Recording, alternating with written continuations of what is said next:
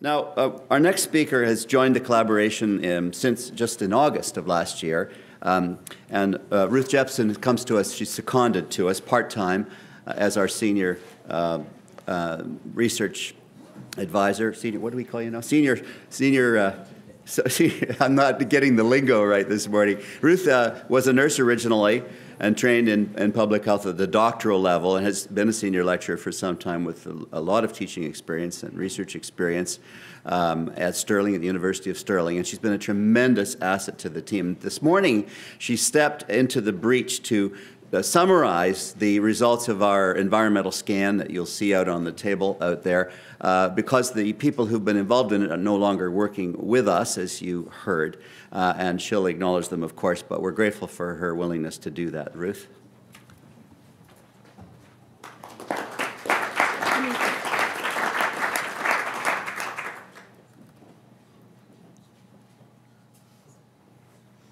Thanks very much. Well, yes, as John said, I'm here speaking on behalf of the team that produced this report that many of you will have seen. There's lots of copies available. And it was a review of interventions to address multiple risk behaviours. And I think Helen made a very compelling case just now about how risk behaviours cluster together and how maybe the best approaches are those that won't focus on more than one risk behaviour. I'm just going to start by giving you a wee bit of background to the Scottish collaboration and to maybe help you understand where the scan came from, where the idea came for this particular scan.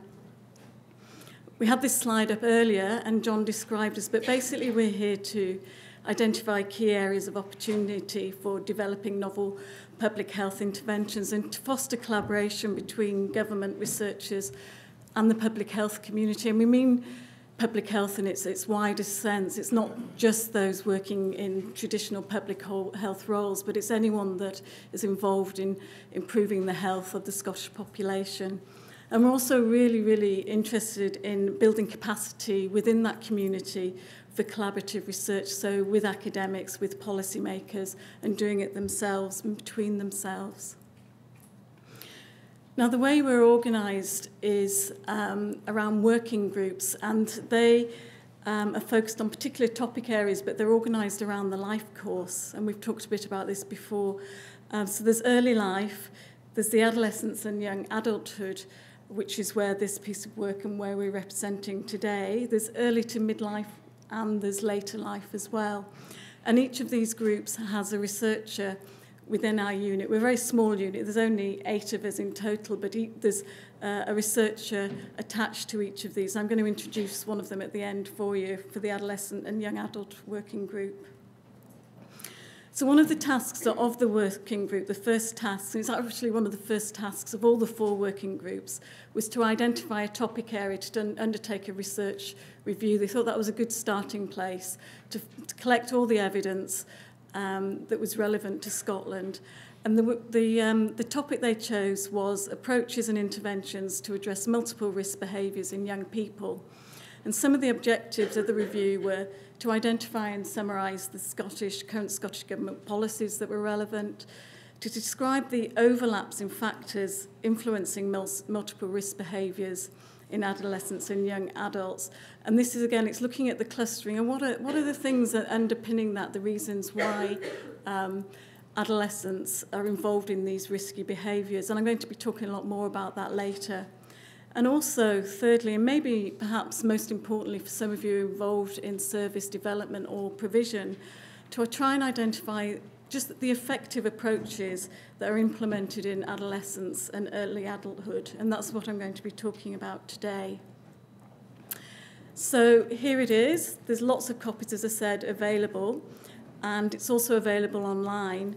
And the main aim was to provide a synthesis of what works to prevent multiple risk behaviour for policymakers, practitioners and academics. And similar to what Helen was talking about, it was focusing on 4 particular risky behaviours: tobacco, drug and alcohol use, and risky sexual behaviour. This is just a bit of a framing and contextualisation for why they thought it was an important area to review. And as I say, Harry and Helen have already given us that. But risk behaviours such as alcohol, tobacco and illicit drug use and sexual risk-taking are among some of the major problems facing our young people today. And what's important to sort of mention is that early initiation of a risky behaviour is associated with other risk-taking behaviours in later adolescence and early adulthood. So therefore, the argument is that the pre-adolescent period and the transition from primary to secondary school can be considered critical periods where there's the opportunity to minimise exposure to risks and strengthen protective factors as well. Some of you may have seen this table before, but it's just to sort of bring home where we are in the UK in relation to other countries. And if you look at the bottom line here, where I've got the red mark, that's the United Kingdom. Now, you can argue amongst yourselves whether Scotland would fare better or worse than the parts of the United Kingdom. But what you can see from this is that the dark blue represents where we're in the bottom third. And we're in the bottom third for many things. And in particular, we're in the bottom third for family and peer relationships. And hold on to that because I'm going to come back to that later. And also behaviour and risks. We're actually number 21 out of 21. So we're at the very bottom for our well-being. And we're also quite low in number 17 for educational well-being as well. So it's a reminder that we do need to get better, really. We need to find effective approaches to help our children. Now, Helen's already said this, but I'm going to reiterate it now. And it's quite nice to have someone that's gone before and said the same thing. But there's growing evidence that some risk behaviours in young children tend to cluster together. And that, so for example, in Scotland, data indicates that young people that regularly smoke are also highly likely to regularly take illicit drugs and drink alcohol.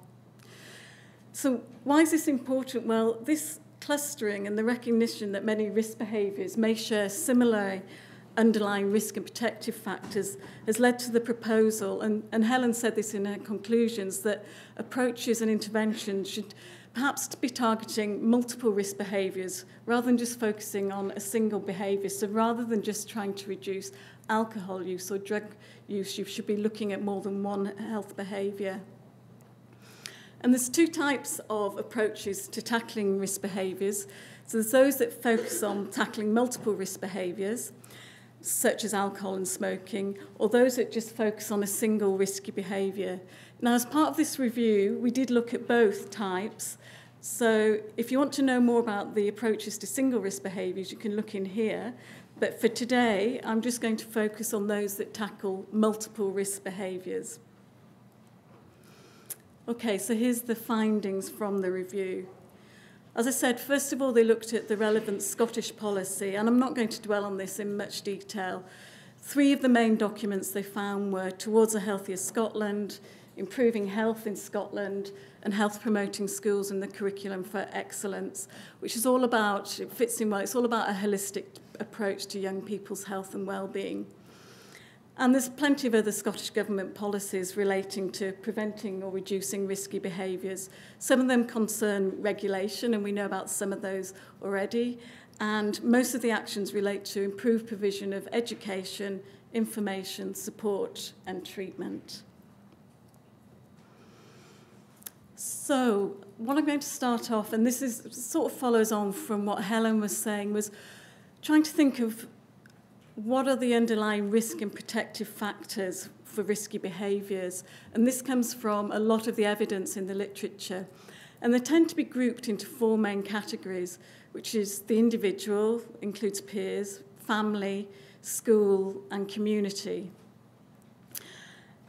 And you all know this, but the factors which lead young people to engage in risky behaviours are complex, and they're likely to span all of these domains. You're not likely just to find them in the family, but they're likely to be family, individual, and a mix between them.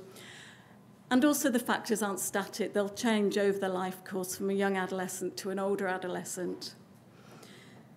Now, the reason why it's important is because different risky behaviours have different underlying factors, and so it's really important, and what we're interested in is looking at the overlap. So where are the common risk factors and protective factors for multiple risk behaviours? What is the underlying sort of risk factors that are common to all of them? And why is that important? Well, once we know that, then that gives us an opportunity to help develop effective approaches to prevention, especially if we want to take a generic approach and we want to look at multiple risk behaviours. Now, this is just a partial diagram. The full diagram is in here, as I say, but what Caroline and everyone in the team looked at was they were just looking at what was the overlap, what were the factors that seemed to predict sexual risk behaviours and substance misuse. And they found a number of risk factors that were common to all of them, and they were experience of authority care, low income and poor housing, availability of drugs, appears older than most, and a family history of problem behaviour. Those were the risk factors. They also found protective factors, and this is really interesting because this idea of connectiveness that I had no idea what Harry was going to say, but if you look at 2 out of 3 of the protective factors are about connectiveness. There's school connectiveness, academic achievement, and then there's family-parent connectiveness. And they were common to all these risky behaviours. They were what protected the children. Okay, so keep that in your head as well when we go on to look at interventions. So if we then group them by those 4 domains that I spoke about earlier, the factors that were common and that seemed to predict that a child was more likely to engage in risk factors that were common to all of them was the availability of drugs and low income and poor housing. In terms of family, it was a family history of problem behaviour, and that was defined as drugs, drinking, verbal and physical abuse. And individual level factors were experience of authority care, the physical appearance, and antisocial behaviour. Now, just going on to talk a bit more about what I meant by those protective factors, as I said, there was this issue about family-parent connectiveness, which fitted into the family domain. And what the researchers meant by this was this idea, it was about closeness to mother and father, perceived caring by a parent, satisfaction from the relationship with the parent, and feeling loved and wanted by family members. Those what seemed to protect the children against an overlap for all of the risk behaviours. And in school, it was about academic achievement, and this idea of school connectedness, again about connectedness. And what that meant was the perception of fair treatment by teachers, closeness to others at school, and a sense of belonging at school. Now, what's interesting is when you think about the risk factors, they overlap 3 domains. If I just go back, we've got community, family, and individual. When you look at the protectiveness, the protective factors, they only go over 2 domains, and school comes into play. So it's suggesting that school and what happens in school is a really important predictor of whether children engage in risk-taking behaviours, and that's across all the 4 domains, as I said. I just want you to have a pause for thought. Sorry, some of you have been groaning at this. I know it's a very poor pun. But if you're thinking about your own work, or if you're thinking maybe about a service you're developing, do these findings resonate with what you see in your own work and with the people you work with and the young children?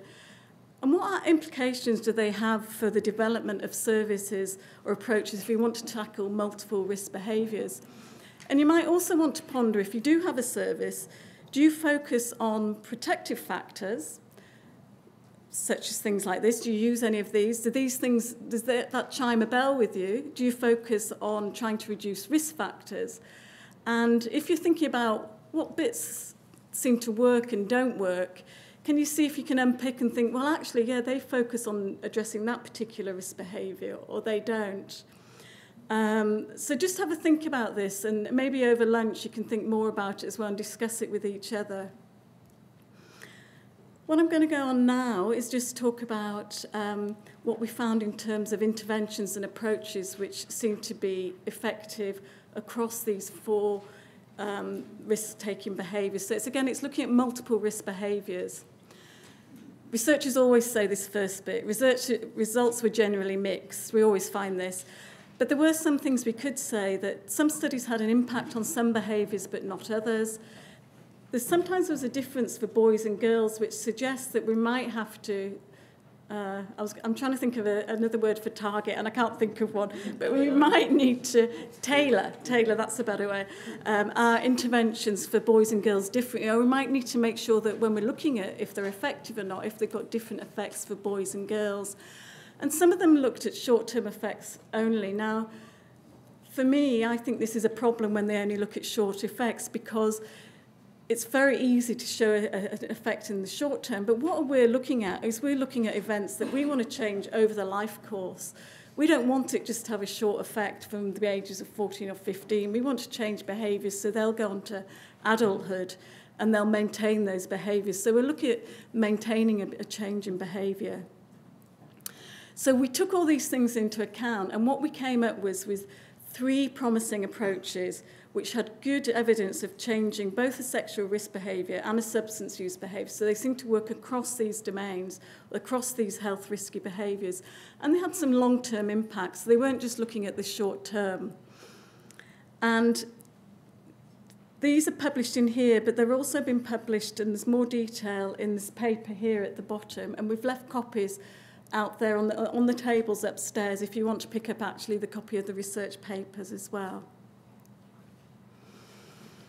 This is the first project we found. And I have to say they're all based in the US, so we need to take that into account.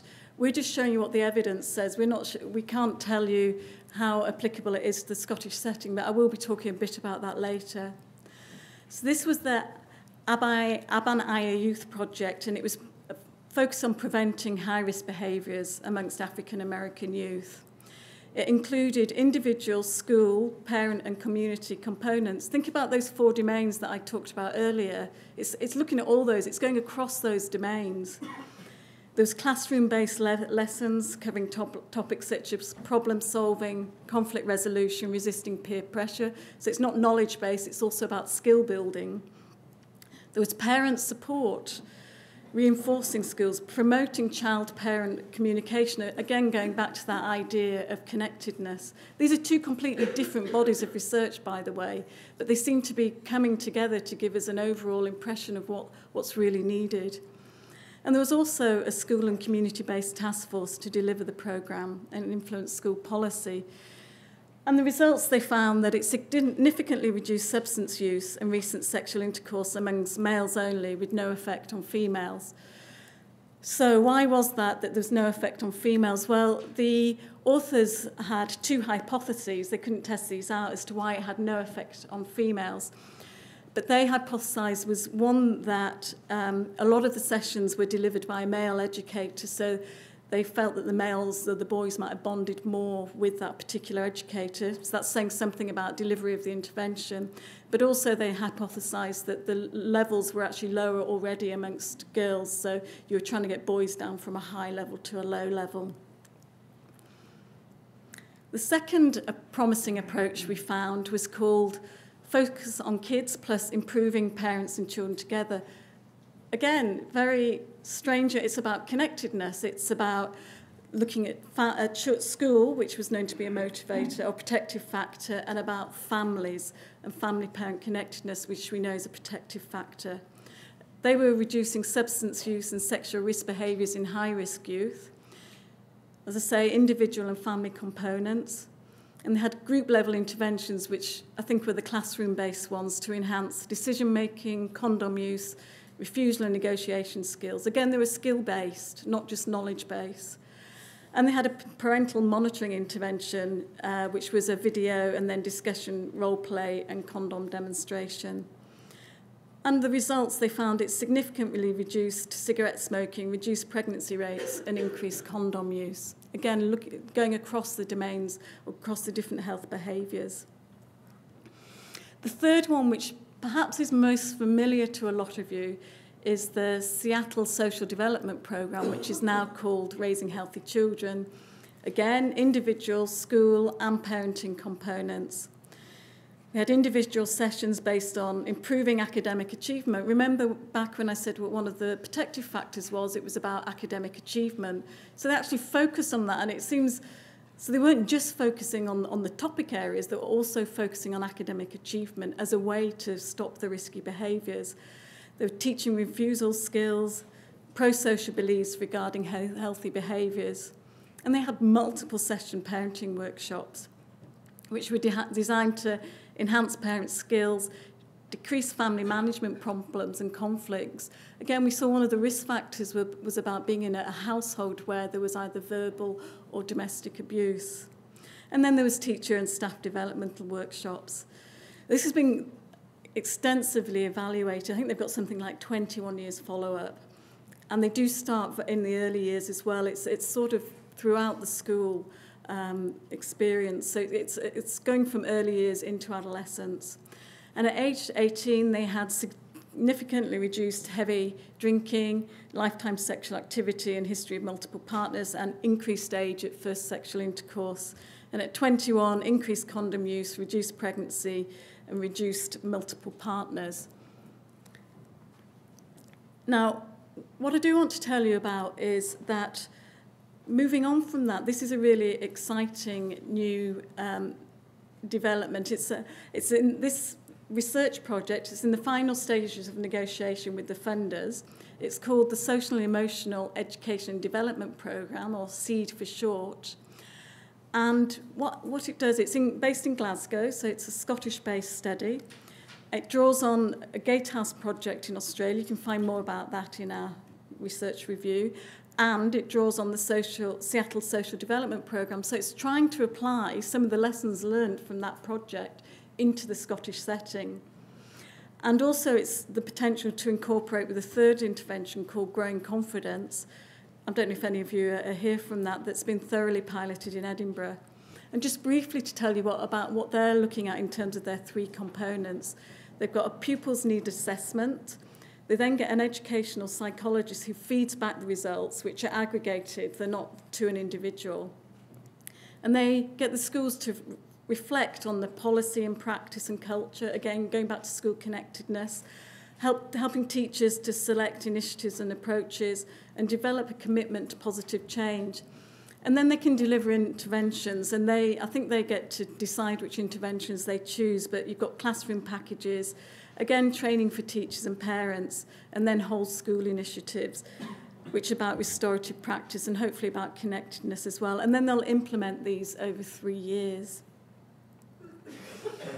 So in conclusion, it seems like the most effective or promising interventions for reducing multiple risk behaviour is to target the underlying risk factors and protective factors that overlap all behaviours, to target one or more of the 4 domains, which is, the family, the individual, the community, and the school, to promote family and or school connectedness. That seems to be really important.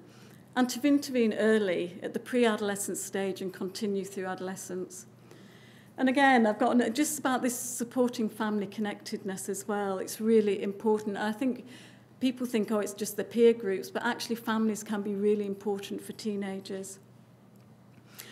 And as Helen said before, any approach will require effective cross-sectional engagement and collaboration, particularly between education and health sectors. And just an aside, really, that we need to recognise that social context is also very important. It goes across all the domains, really, that we need to look at availability and pricing of substances, cultural attitudes and social norms, marketing and media, access to leisure facilities, and the changing youth-adult transition, which is more complex and protracted. So in terms of issues that it might be useful for you to mull over during the day is, particularly around these 3 programmes I showed you, that they're all non-UK based and 2 are focused on African Americans. So how relevant are they to Scotland? Having said that, we know that they are addressing what is known about the protective factors. And so it seems that there's something going on, even whether it's in America, whether it's with African Americans, that seems to affect young people. Secondly, and this is a bit of an advert for our organisation, I suppose, is what do you know at the moment about current projects to prevent multiple risk behaviours in Scotland? Are you involved in one, or do you know about one? Are they being evaluated? And secondly, I'd like to think about how you think research could help your practice or your development and delivery of services. I think there's a tendency for people to think that, research is out there, it's for the academics. and not see it as integral to what they do and what you do as part of your practice. And I suppose what we would do is encourage you to think about research as being something that really can help you drive forward your practice. It can inform your practice. And it can be part of it, and it can be exciting as well. You know, you might have some really burning research issues or questions. You might have thought about things and talked about things with your colleagues that you think these should be explored by researchers. Well, here's your opportunity to do so. Here's your opportunity to become and be involved in research. You can join our adolescent and young adult working group, because that's where the policymakers, the researchers, and people like yourselves meet together. And they try and develop evidence-based policy and policy or practice-informed evidence as well. So if you do really want to become involved in research, either understanding how it can help your own practice, or actually being part of the research process and trying to answer some of the research questions you have, then I would encourage you to sign up to our group. And upstairs there's a table with a yellow folder, and if you just write your names in there. And at this point, I'm also going to just ask John McAteer to stand up, who's our research... Oh, he's there. John's our research fellow. He's only joined us a week ago. So don't ask him difficult questions. But if you want to join the working group, you can contact John. You can contact John Frank as well, or there's myself. We've got another of our fellows, John Mooney, there. Just... Yeah, we've got... And I don't know if Rosemary's here. Yes, Rosemary's here. And Rosemary is the researcher that's involved with the early years group as well. So if you're interested in early years, you can talk to Rosemary. So we're all here. We've also got our meeting of all our working groups. We're all coming together in a big event on the 23rd of May in Edinburgh. So if you want to be involved, again, leave your details in the yellow folder and we'll contact you about the event. And you can also, if you just want to know more about what we do, what's the latest research, then you can join our mailing list. Okay, thanks very much.